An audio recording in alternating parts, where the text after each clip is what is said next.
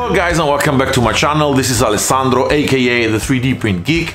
If this is your first time and you're into 3D printing, photography and drones, start now by subscribing and hitting the bell so you won't miss anything. We're talking about a mighty 3D printer today that can deliver multicolor prints, and not only that, also some stuff that can mix color together and give you crazy results. Let's roll the intro first and let's talk about it.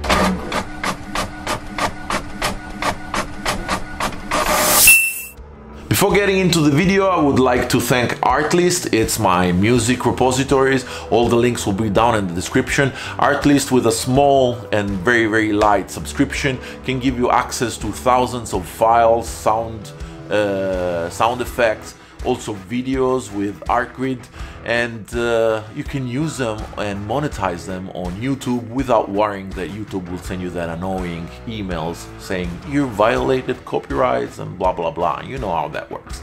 So Artlist is my go-to, and I thank them for the support and this great collaboration we have ongoing. It's 2023 and this is my first proper video of the year, even though it comes at the end of the month. I have so many news. I've recently launched my website. All links will be down in the description, the3dprintgeek.com. I launched my merch, finally, jumper, my Don't Touch My Nozzle 3D Print Geek t-shirt with the logo here in the back, and cap. All the links for this merch will be down in the description. This website will talk about 3D printing in general. It will cover all my projects and everything I have ongoing with my life.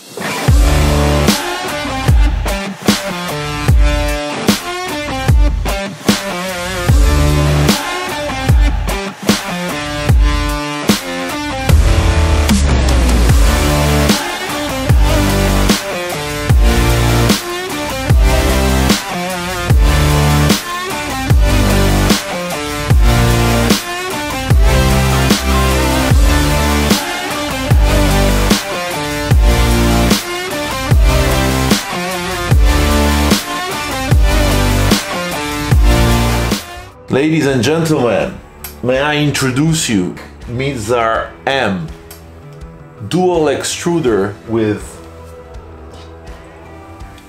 double module, gradient and separated color. What does this printer have so special? What makes it so special? Let's dive into some specs. While unboxing the MizarM, the first thought we have is that the printer is well packed and there is quality in the build. There is everything you need in the box and also a lot of spares and actually some filament. What I liked a lot about this is that there were a lot of nozzle and spare cables. That's something you don't find often in a budget 3D printer.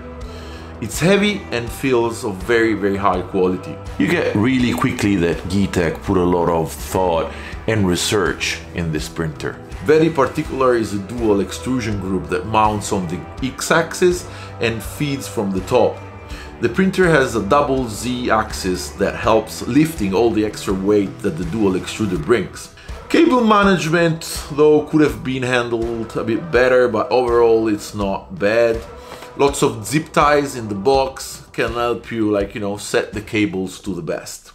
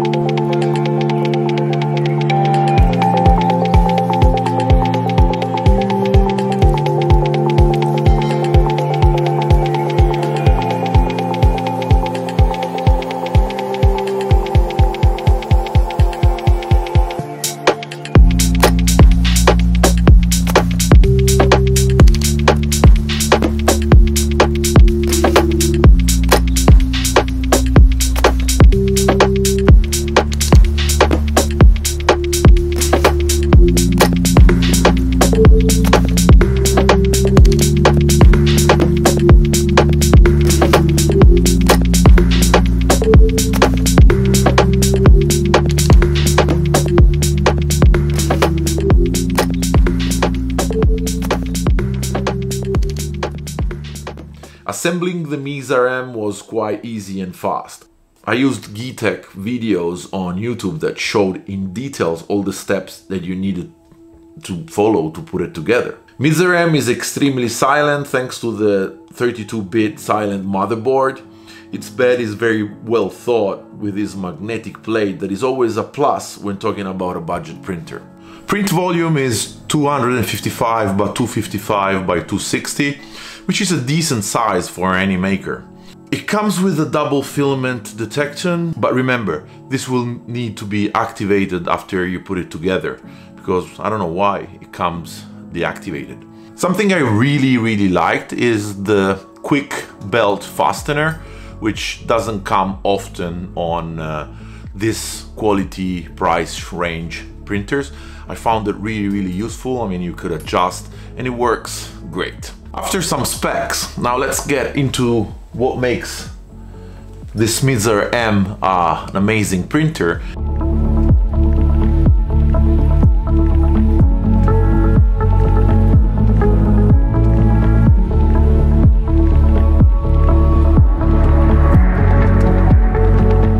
We have double extrusion modules, two different heads that work in a very different way. We have the separated module,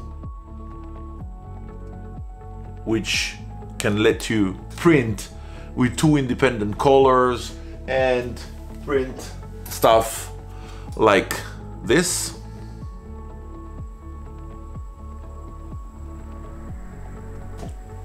Perfectly print Matter Hacker filament mascot. And the other head, which is the gradient color module, lets you print stuff like this. You start with a color and then using the gradient tool, you slowly shift to the second filament. And it's right up there. Azure Film Graphite Gray and Pistachio Silk Green. Amazing filament from Azure. Azure is a brand I love. It's my go-to when I test printers. All links to purchase Azure film will be down in the description if you asking yourself where you can buy it. Just follow the link. Hey, this is Alessandro from the future editing the video. If you want to buy Azure film filaments, all the links will be down in the description. Don't forget to use the code the 3D Print Geek 10. You will have a 10% extra discount on your checkout. While using the separated color module, something you need to bear in mind is that every time you start a print, before starting a print, you need to calibrate the extruder. They need to know exactly where the filament is so that the purge tower and the color shift is well balanced. It's something I had to figure out. I also tried with Prusa taking away completely the purge tower, but that didn't work a lot. I mean, it's a hassle because at the end of the print you're left with a lot of waste, PLA wasted. But I mean, you want to have colorful and like good results. That's what you have to do. Instead, using the merged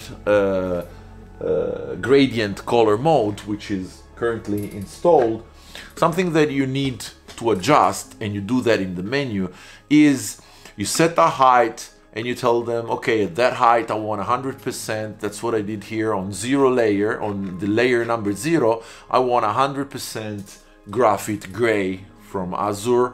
And then on the top, let's say this was 150. At 130, I said, okay, 130, you need to go the other way around. So 0% graphite gray, 100% pistachio, and the gradient just holds the shift and does everything by itself. I was testing this a lot before getting to a decent results, but you just need to understand how to tune it. You need to know how high is your print, and just tell it to the gradient tool at what height you want the shift to start, or at what height you want the filament to be switched totally. So that's a great tool, and it opens space for creativity more than the dual color filament. I mean, everybody knows how dual color print works. I mean, it's nothing to get into detail. The only thing I can say is that it works really, really good. Some of the prints I've done, the first one I've done was this Pikachu that was directly printed from the SD card. This is a neon pink PLA from Azure. I mean, I love that color, together with a mint pastel color. This is the first piece I sliced myself of this panda that was on the SD. 2 STLs were there. You need to merge them with Prusa slicers, and you know, this came out really nice, as you can see. I mean, the aim of a dual extruder is usually to have prints that have dual color, but I think I'm gonna use a lot the gradient tool one because I find it amazing. I mean, look at this. Look at this vase. It started 100% pistachio silk, and on the top I think that was a mint pastel, so it goes from silk to matte finish. And I mean, this is one of a kind. I mean, you don't get these kind of results with a regular printer. I mean, that's another possibility that Geeetech is offering you on a dual extrusion printer. This here is a whale that was sliced from Geeetech, and it was on the SD, all pastel colors, and came out brilliantly. The only thing I find that wasn't working that good is that purge towers on pre-sliced model are really wasteful. I mean, they were wasting a lot of filament, making sure that if you see it, look at this. This is a, ooh, fell down. This is the waste tower for that whale, and not only is like tall as the whale, but it's like really hard. I mean, that's a lot of waste. I mean, and I think, and what I did with Prusa slicer, I made it smaller, I made the purge a bit less, and it's working fine for me. Of course, you can use this printer to do whatever you like. I mean, I printed out some keyring with my logo, as you can see here. They came out pretty decent. I mean, quality wise, with the ironing on the last layer, came out really impressive. And these are gadgets I could just hand over and give to my friends, or I could even sell on my shop. All links in the description, by the way. Of course, this printer works great also with one single extruder. I mean, this is another Matter Hacker mascot here in a beautiful blue perla from Azure. The results are pretty impressive using only one extruder. So I mean, it doesn't lose the feature of a decent one singular extrusion printer. So if you searching for a printer to start, I mean, this could be a great deal because you already have opportunities to do creative stuff. I mean, I think I'll use this printer a lot in my near future, and I'm sure I'm gonna work and create another video with it, because what I'm creating, and also my kids are amazed to see what color shifts and dual printer. This is my first dual color printer that we have, and I'm testing here. Of course, I have my Ultimaker S5 at work. Yeah, of course, it's work. But this, when you have it home, it's like kind of different. And when you think that the price of this printer is exactly the same of our regular 3D printer, it's currently $399 on Geeetech's website. All links are down in the description. Would I suggest it to a beginner? Yeah, I would suggest it to a beginner, because I think that all, you know, the tinkering that I had to do, it's something that a beginner should start to learn. Yeah, okay, probably the mounting of the dual extruder on the back on the x-axis is not something that you see every day, but I'm sure that like once you figure out, you will start working on it and you will enjoy it, because it's really decent quality for what you're paying. I mean, it's not a pro printer, but I mean, it's delivering, and it's delivering really, really nice stuff. So of course, there's stuff I didn't like about this printer, because I mean, got to this point, you're asking yourself, I mean, does this printer have any issues? And yeah, I could list you some. First of all is cable management. Even though you get a ton of zip ties, I think that cable management was hard to think also for them, because having the dual extruder on the x-axis, it was pretty hard to find the perfect fit. But I mean, once you have a little bit of experience and you start testing it, what I did was I ran some prints out and I saw more or less how it was moving, and I fixed all my ties, let's say at print number 5 or print number 6, once I had the idea on how the structure was actually moving. So that's one of the things I didn't like. Second thing I didn't like is the filament sensor, guys.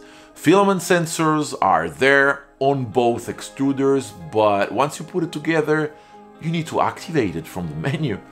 I mean, it's the first time I have to activate a filament sensor. Usually they always active themselves, like they plan to start the printer and they're active. If you don't want it, you deactivate it. I didn't know that, and I ended up with fail.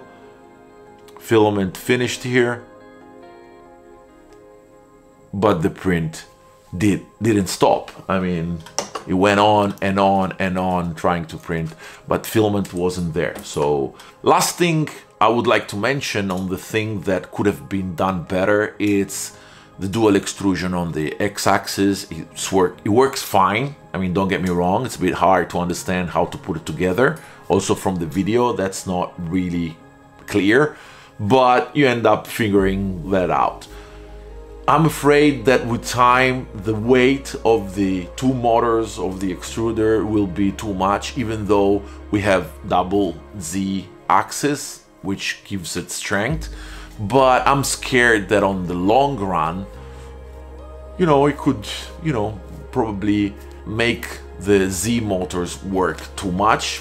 Probably my concern, probably that's not a problem and they've tested out. I'm just giving you my opinions on this printer. Overall, I mean, I'm really happy. The 3 things I've listed that I didn't like, it's stuff you can work around, but nonetheless, the printer delivers amazing results, as you saw. That was all for today, guys. I mean, I really hope you enjoyed this blast of a 3D printer. I mean, I'm enjoying it a lot, and I'll continue using it over time because I'm in love with it. And I'm not saying that just because Geeetech sent me a sample for free.